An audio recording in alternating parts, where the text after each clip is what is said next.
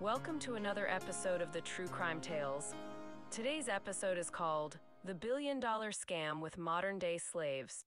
There are thousands of Americans being lured out of their life savings by a sophisticated criminal network using modern-day slaves. The following is a true tale of a modern-day criminal network that is using modern-day slaves. This new crime has been in operation for about 3 short years.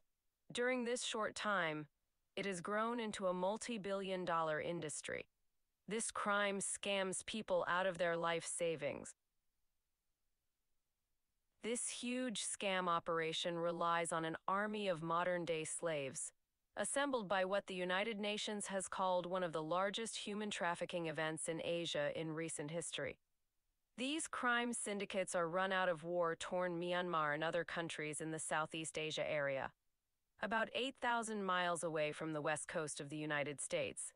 In the mountains of eastern Myanmar, construction echoes through the hills. There is a small territory that is separated by a few meters of the shallow Moe River. There are large compounds being built to house thousands of people. This one place is being built along the Thailand and Myanmar border. This place is completely out of place in this untamed landscape of lush greenery that stretches for as far as the eye can see. This is the center of the billion-dollar scam industry, which the FBI understands from the Thailand intelligence. This is the haven for Chinese organized crime syndicates that are engaged in fraud and other criminal acts. Mayawati is a township in southeastern Myanmar, close to the border with Thailand. Separated from the Thai border town of Mae Sot by the Moe River, the town is the most important trading point between Myanmar and Thailand. This location looks like a modern-day apartment complex that you would see anywhere. The 10-foot blackened covered fence and a guard tower would suggest that there is more to the eye here than just a modern-day apartment complex. Even from satellite pictures, it looks like a modern-day town evolving into a city. Some buildings have courtyards but with fencing around it like a prison yard. The town has water fountains and sculptures, but they do not have water, people, or any signs of ever being used. There are no parking garages, yet the town seems to hold upwards of 100,000 people, but only a handful of cars in the whole place. Seems most of the cars belong to contractors building the new apartments in the compound. The whole new complex is over 260 acres and still growing. There are towers all around the complex that are guard towers. This is the home for the modern-day slaves that are doing the dirty work to scam victims from around the world of billions of dollars. Issue is, these are not the only places run by the Chinese crime syndicate. They have compounds in Cambodia, Thailand, Philippines, Myanmar, and other Southern Asia countries. In the Philippines, the scams are operated out of Philippine offshore gambling operator system known as POGO. The United Nations estimates that up to 120,000 people could be held in compounds across Myanmar, with another 100,000 people held in Cambodia and elsewhere in conditions that amount to modern-day slavery. These Chinese crime syndicates pull in unsuspecting workers from places all over the globe. Middle East, Egypt, India, Philippines, Indonesia, Papua New Guinea, and as far away as eastern South America. These Chinese syndicates pry on individuals that are down on their luck and out of work. They lure them with new job possibilities, with free travel and training to start a new job or continue in the field that they recently had. They sell them a luxury lifestyle and wealth, and when a person is down on his luck, They are easy targets, and that is what they are looking for. Most documented trafficking cases involve people with limited access to education and are engaged in low-wage work. In these new Chinese syndicates, many of the victims are well-educated, occasionally from professional positions or even with a graduate or postgraduate degree, computer literate and multilingual. The bosses of these syndicates have quotas for bringing in people to work for them. Once they get to a major city like Bangkok, Thailand, they are transferred to a vehicle and drive 7 hours to another small town near Myanmar border.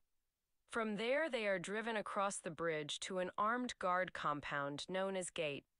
This is the last freedom they will see. This happens in at least 18 other towns and cities all around Asia that are known to the United Nations as of now. Problem is, there are more compounds being built every day.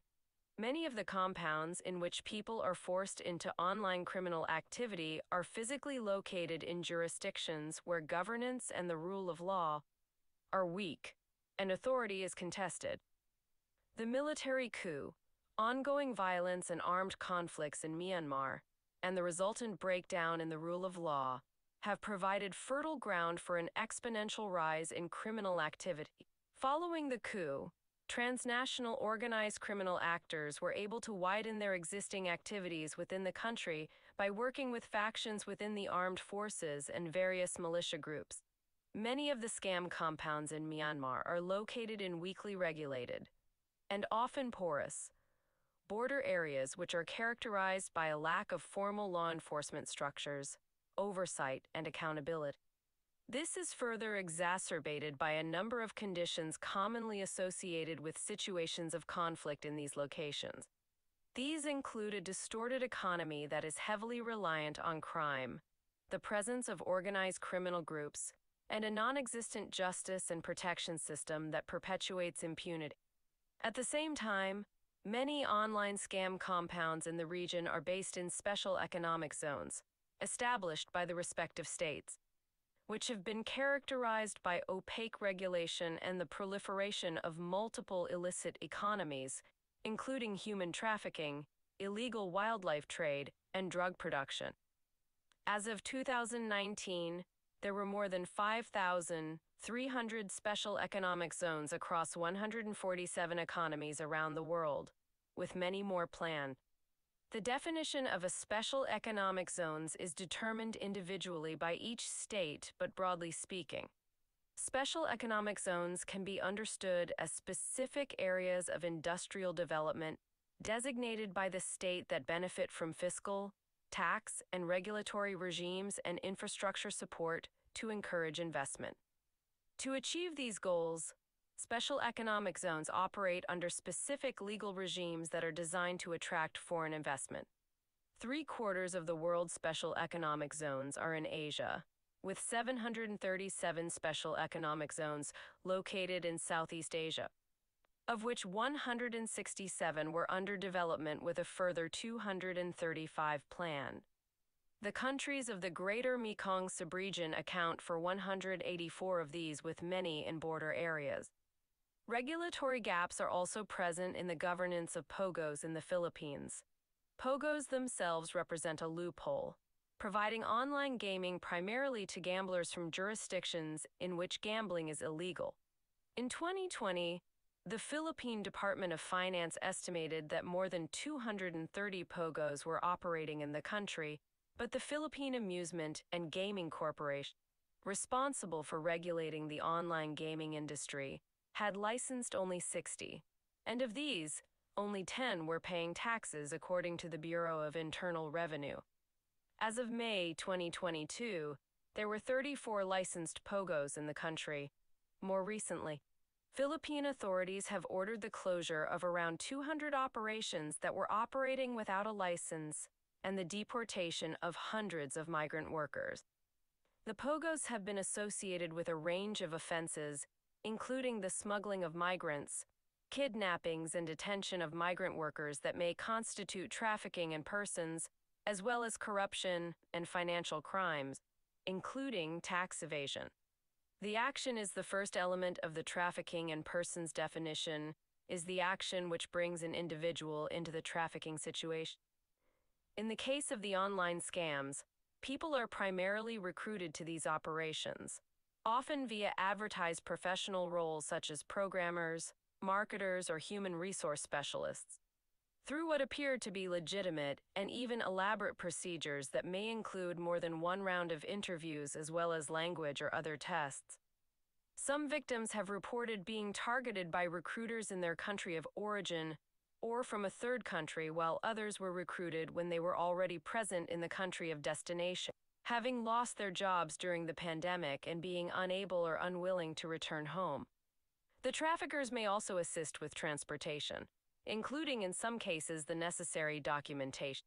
This may take the form of regular entry into one country followed by smuggling them over the border to the site of the scam operation.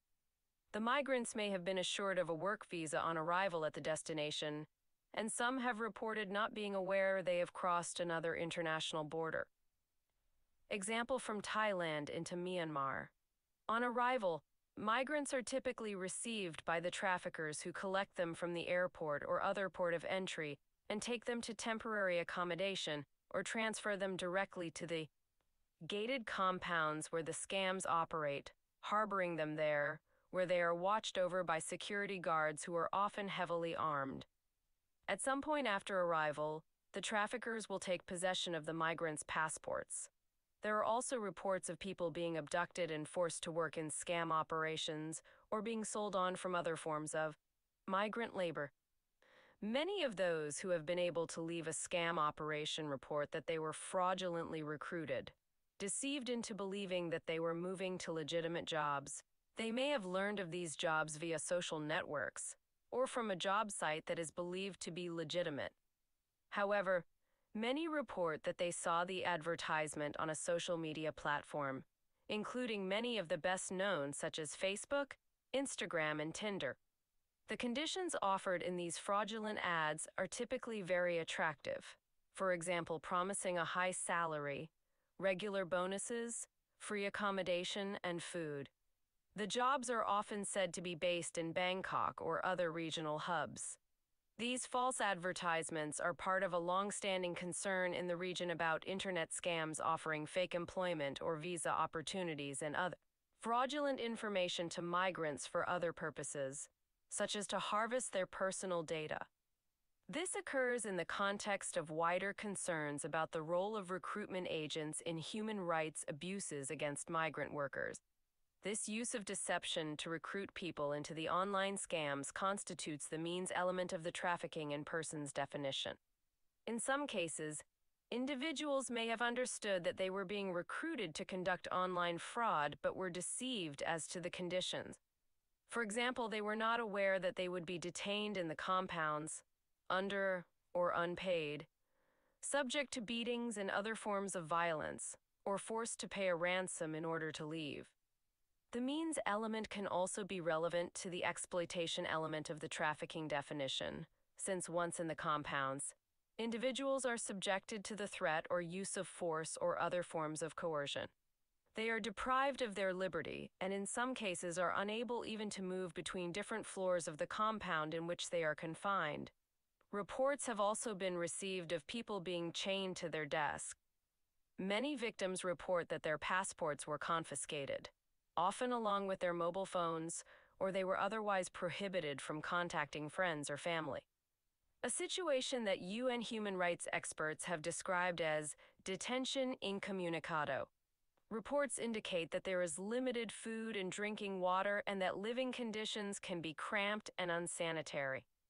Victims also report working hours as long and difficult, sometimes related to the different time zones in which the scamming activities are taking place. In addition, there is reportedly inadequate access to medical treatment, with some disturbing cases of victims who have died as a result of mistreatment and lack of medical care.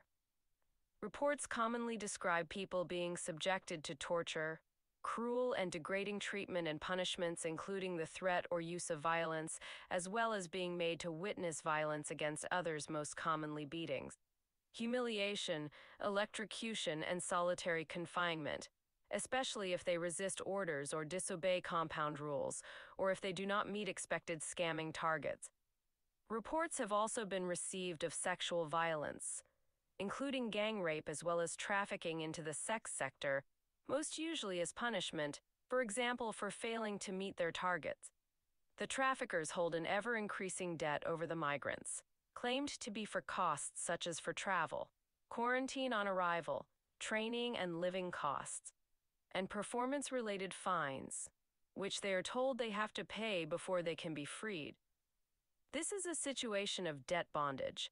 This debt increases further when they are sold to another scam operation, either within or outside the country, as observed in examples of transfers of victims from Cambodia to Myanmar, which may also constitute trafficking for the purpose of servitude or slavery.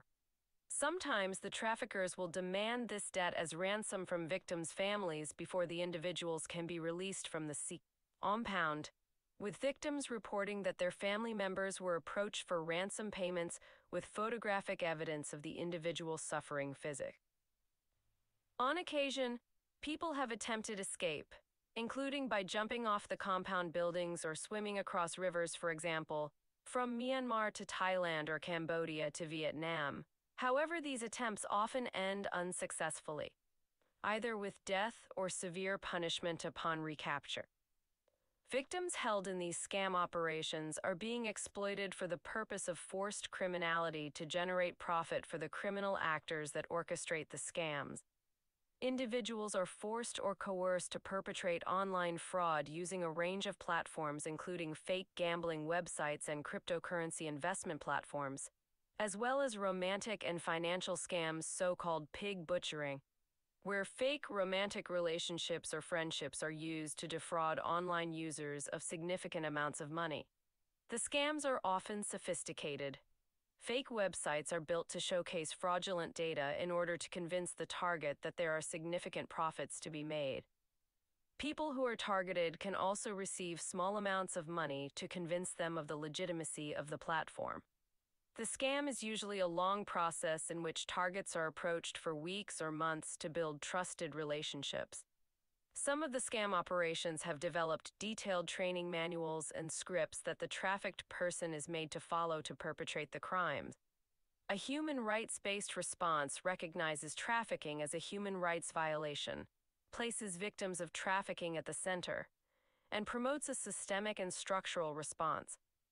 It understands that human rights can be violated and abused during and after trafficking, including within the context of counter-trafficking measures, as well as more broadly within border management and other migration governance frameworks.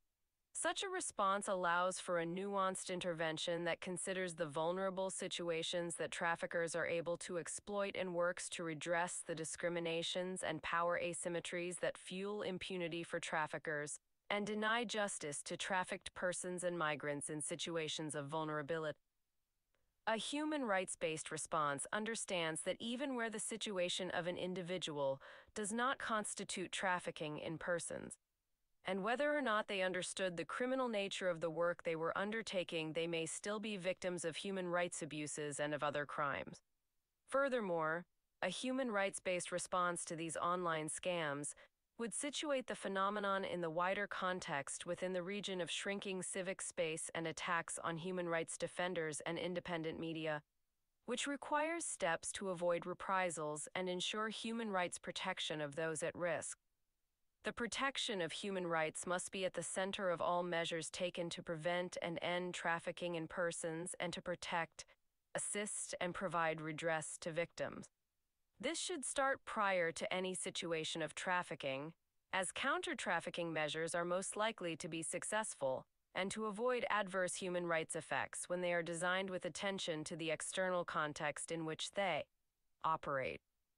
Socioeconomic inequalities and lack of access to decent work, combined with conflict situations as well as climate change and other environmental factors, are driving precarious mobility within Southeast Asia. Limited regular migration pathways and the ongoing impacts of the COVID-19 pandemic during this period exacerbated challenges in accessing safe and dignified migration pathways. A comprehensive, Rights-based response would help to distinguish victims of trafficking in persons and migrants in situations of vulnerability through proper and timely identification. It would also recognize and accommodate the many reasons why individuals may not wish to disclose their trafficking experiences or to be identified as having been trafficked or participate in a criminal investigation and/or prosecution. Trafficked persons may be traumatized and disoriented after leaving the compounds where they were effectively imprisoned and not be ready to disclose their experiences. They may fear the traffickers or the authorities. They may be ashamed of having been deceived by the traffickers and forced into criminality. They may simply want to leave the experience behind them and return home as quickly as possible. They may know that in some cases being identified as a victim of trafficking does not benefit them, for example, in being permitted to stay in the destination country to find other livelihood options. States should provide a trauma-informed response that is sensitive to people's experience of trafficking and other human rights abuses, and protect individuals from reprisals by and retaliation from criminal GR, both in the country where they were trafficked and the country to which they are returned. Ned. A gender-sensitive response would recognize that most victims in online scam compounds are likely to be men, and in this regard put in place measures to combat stereotypes and victim-blaming attitudes as well as gender-based discrimination in the delivery of assistance and Tice, while ensuring at the same time that the response is sensitive to the specific needs of women victims of trafficking. A comprehensive response would recognize in addition that migrants who have not been trafficked but have been caught up in the phenomenon, for example being witness to the abuse of others, may also have human rights concerns, for which they should be able to access protection. A comprehensive response would also recognize that criminal actors should be guaranteed the right to a fair trial and to due process for any crimes of which they are accused.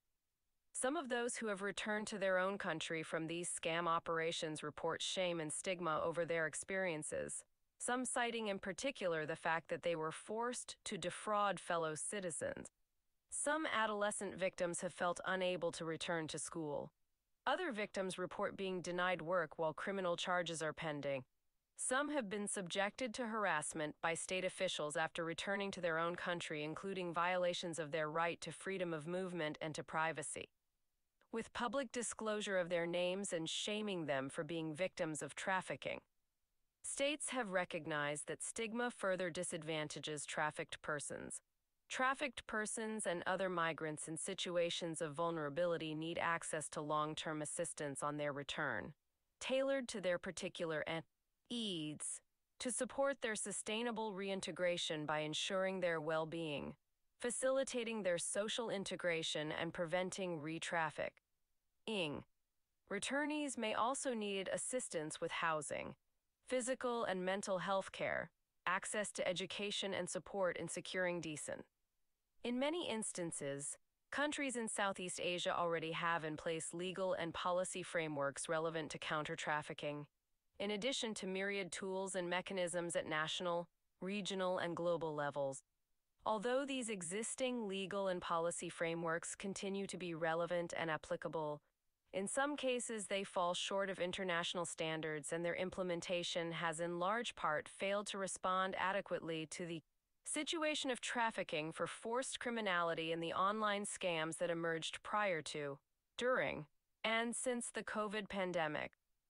The enormous scale of the situation, cumulatively amounting to hundreds of thousands of people across the region who have fallen victim to this complex form of trafficking since 2021, has undoubtedly contributed to the inadequate response. The fact that this phenomenon was in many ways exacerbated by the pandemic has been another barrier to effective response, particularly in the face of widespread border closures and other movement restrictions. Further complicating the situation is that this form of trafficking poses challenges for how the region has traditionally viewed and understood trafficking, including notions as to who is a victim, which are origin or destination countries, and what kinds of law enforcement responses as well as cross-border cooperation are needed. the traffickers' ability to move their operations, and often physically their victims, between countries in the region demonstrates that states need to take a sustained regional approach to addressing this issue. Above all, efforts in Southeast Asia to strengthen the protection and promotion of human rights and to improve governance and the rule of law must be as much a part of the response to these scams as a robust criminal justice response. States in the region need to summon the political will to address organized crime and corruption as part of a rights-based and comprehensive response to the human rights violations and abuses detailed in this briefing paper.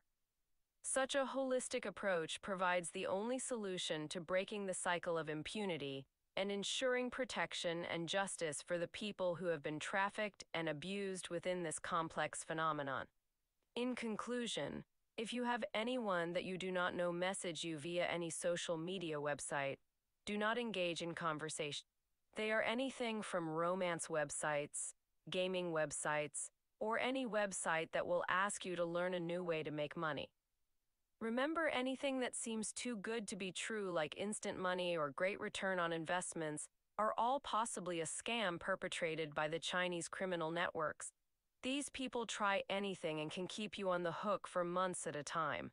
They hint around about how rich they are compared to you, and how their lifestyle is so much better than yours. They send you pictures of how glamorous their lives are, where in actuality they are slaves trying to meet a quota to keep from being beaten or forced to do squats or push-ups or even beatings with electrical sticks. Remember, these are just people that are forced into slavery to steal your money. It's a shame that you will keep your money, but the Chinese Syndicate will chalk up a loss on the individual that you reject it. Best thing you can do if you ever find yourself approached by someone that is in this scam is to just get out as soon as possible and report it to the authorities that can help try to end this once and for all. Just tell them where you first meet. If the site can block other players, then block or report them there. Do whatever it takes to keep your money. Do not be a victim and keep your hard-earned money. If you have the power to stop it at the source, please, by all means, stop this slavery. The world will be better for your efforts. Remember, most of this money goes to the CCP. Thanks for listening to another podcast of the True Crime Tales. Please come again. And remember, please subscribe.